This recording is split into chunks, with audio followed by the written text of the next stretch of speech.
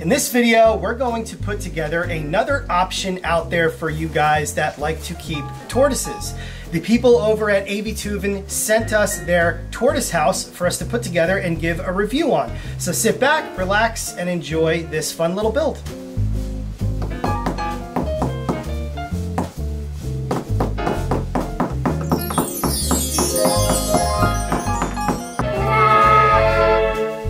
Well, I wish it went like that.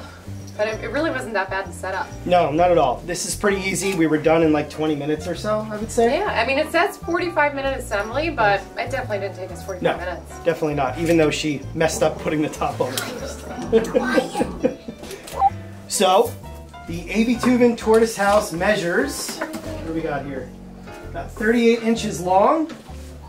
It is 22.5 wide and about 13 tall. It's made out of cedar wood, so it's nice and soft, but the screws are also really soft too, so don't go getting all dad on this and try to use your screw gun, which is what I wanted to do. You have to use a screwdriver so you don't... Power tools, Dale. Yeah, no power tools. You have to use a screwdriver so that you don't strip the screws.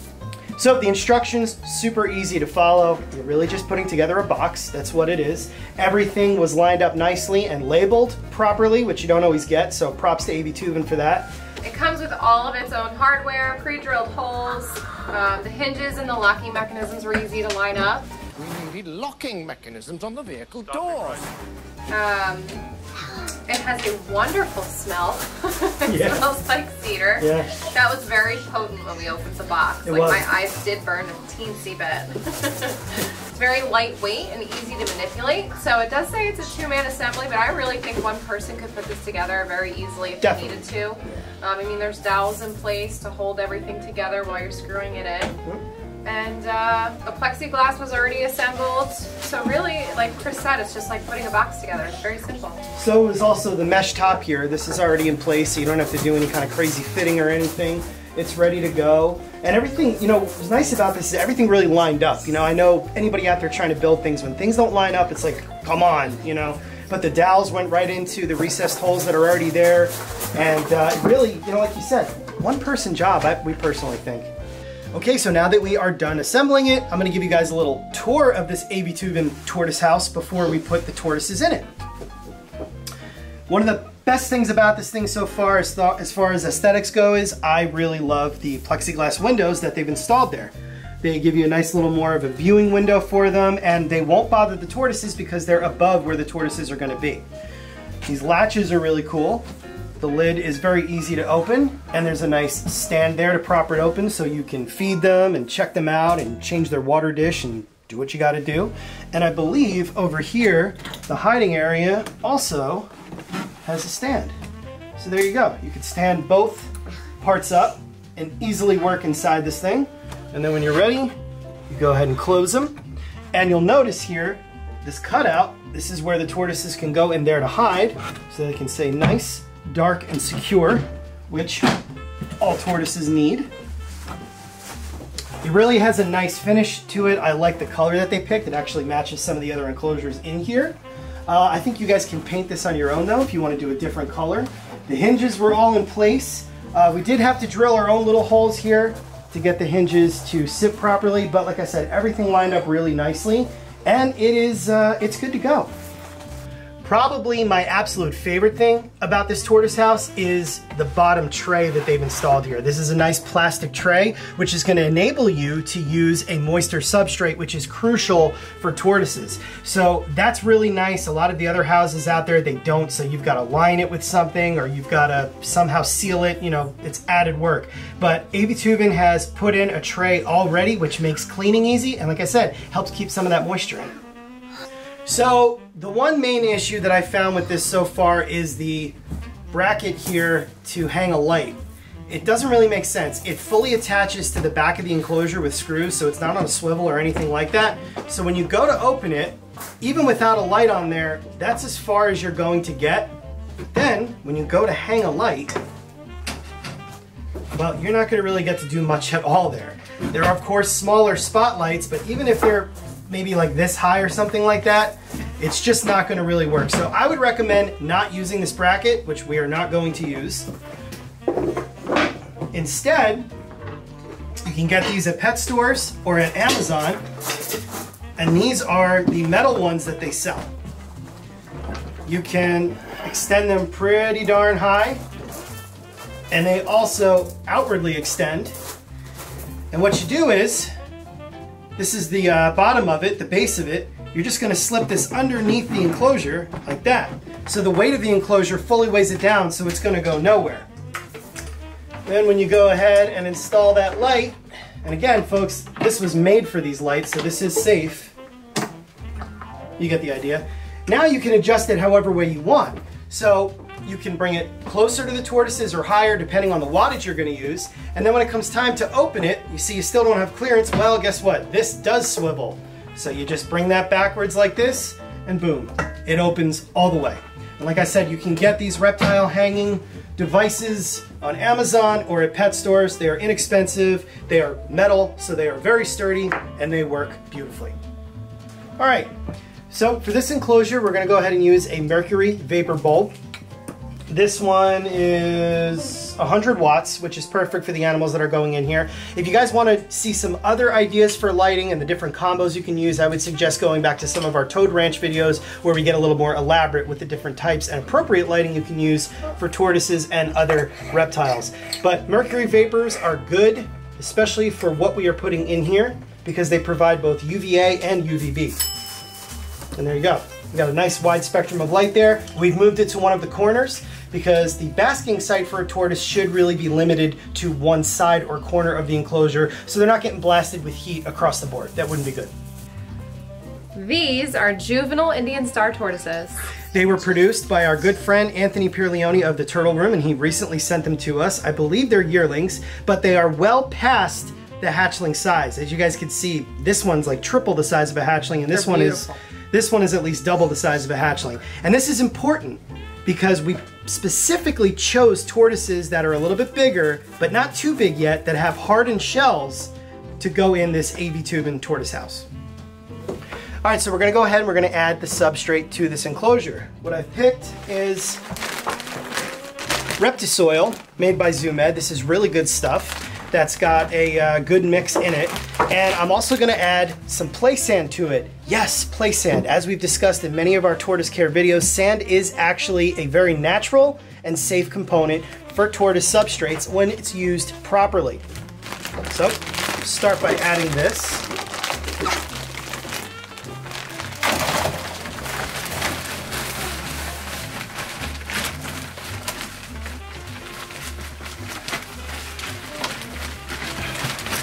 Each bag is 10 quarts, so we're putting a total of 20 quarts of this awesome Reptisoil in.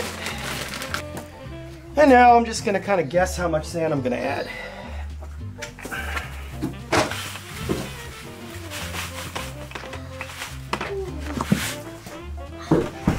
I'd say that's maybe another 7 or 8 quarts of the play sand. And we're gonna go ahead and just thoroughly mix this up. We're not keeping them on a substrate of straight sand, but we are using it as one of the main components in this. And there's already some sand in this Reptisoil mix. So right now, these two little Indian star tortoises are between 2.5 and 3 inches long. So they're a ways off from being adults because Indians are full grown at between 6 and 9 inches respectively, but they are out of the fragile hatchling stage to where they don't require constant, sufficient humidity and moisture, but they are nowhere near that adult size to where they're getting cramped. Now you can marry 2 of these AV tube and tortoise houses together. It's in the instructional manual.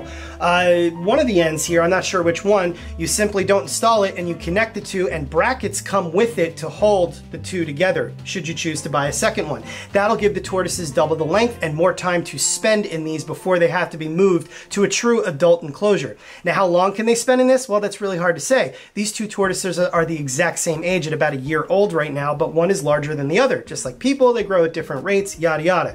So you're gonna have to watch that. As the tortoises are approaching 4.5 inches, I would say you at least need to marry 2 of these together to give them that 6+ feet of room. They do need to move around. But again, the species Indian star and the age that we are talking about here are really good candidates for this because this is more of an open enclosure with only, you know, moderate humidity in it at best. It's wooden. It's not going to hold what you need it to hold. You can put a Tupperware on the inside of the hide here with a hole cut out that the tortoises can enter into, and you can fill it with sphagnum moss or something that holds moisture, and that'll help them. But obviously you're going to want to give them a nice clean water dish that needs to be cleaned every single day so that they can drink and soak in. And of course, we're going to have to add proper decor to make the tortoises feel at home and give them little areas to exercise in. So we're going to do that now before we go ahead and add the 2 little tortoises. What goes in this? In water. That's right. First thing we're going to do is we're going to go ahead and put this water dish in. This is an Exoterra naturalistic looking water dish. I like these. They're super heavy, so a tortoise can't flip them. I'm going to put it in this corner over here away from the heat lamp and recess it in so that the tortoises can easily walk in and out of it. And this is a decent sized one that, I don't know, I think this is about a ½ inch deep or so. For a hatchling, this would be too much. But again, we're talking about these well-established juveniles or yearlings that are of decent size, so they can easily use this water dish. There we go. That's crucial. That's in place. Now we can have some fun. So I have some Timothy hay here, and I'm going to dump this in the hide area to give the tortoises some areas to kind of root underneath and feel secure. Any tortoise is going to spend a great deal of its time hidden under vegetation so it can avoid predation. And even though these are captive bred tortoises, they have instinct. So to further make them feel secure, we're going to add one of these little plastic hide areas. I think this is made by Exoterra too. I don't see their logo though. Nonetheless, it's good. It's naturalistic looking. We'll put this in the back corner here. And it's just enough room for the tortoises to fit in and out of, at least for while they are this size. Eventually it'll be upgraded. But again, like I said before, you could put a Tupperware in here for added moisture if you want to do that. Okay, Albel, you ready? We want to put some rocks in now? Yeah. All right, let's do this. Can you lift that? Here, help me. I'm not as strong as you. So we just have some flagstone or slate rock, and we're going to position this towards the back here, because what we're going to do is create a nice little basking area for the tortoises, because this is where the light's going to be. So carefully put these in place. You got that? Okay, it's heavy. And it kind of goes well with the water dish here too. Don't you think, Ellie? Yep. What do you think, Cease? Good, yeah. You like it? No. Hold on, I'm not ready for that yet. Now, if you can see what I'm doing here, I'm trying to make everything nice and level so that there's not too much climbing involved, because although you want them to get exercise, you don't want them to start flipping themselves over unnecessarily. But the rocks and other decor will help them pivot themselves should they flip over. Let's see, where should we put this? How about this over here? Nice log, right? We could do... That looks good. You think so? Yeah, that looks Or do you think it should be... pretty good. That looks good? Okay, hold on. We're not ready for that yet. What I actually want to do, we're going to slip this fern underneath that rock so it's nice and held in place. This is a fake fern. No, there's no danger of the tortoises ripping pieces off of this. You can get these at Hobby Lobby or Michael's. Did I say Hobby Lobby? Yeah, Hobby Lobby. Hobby Lobby. And now this. All right, all right. And we will put this over here by the basking area. Looks like a nice little succulent coming up in between the rocks. So good, Dad. Does it? You like it? Yeah. I'm still not sure about this. I think I like this here. And you know why, folks? Because this adds another visual barrier for the tortoises, which is really important. And they'll start creating little paths every day because tortoises are creatures. Yeah, tortoises are creature of habit. So they'll come out of their hide here and they'll walk underneath the fern and around the log. Dad.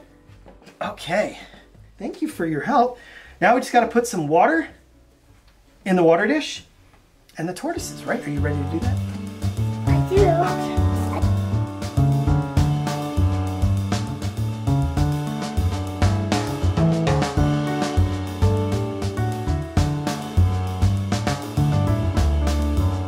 This is Indian star tortoises, and I'm going to put them in the box.